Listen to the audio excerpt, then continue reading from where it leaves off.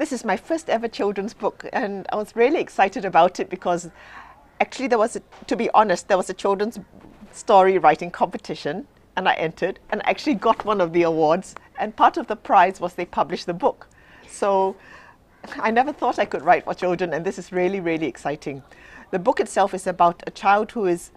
part black French and part Singapore Chinese, who comes to Singapore for the first time and meets the dark side of the Singapore family and the dark side of Singapore, along with mangrove swamps, oak trees,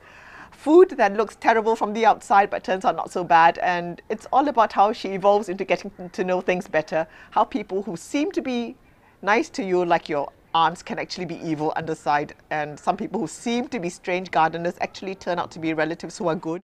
I was hoping this would appeal to children about 10 to 12 years old.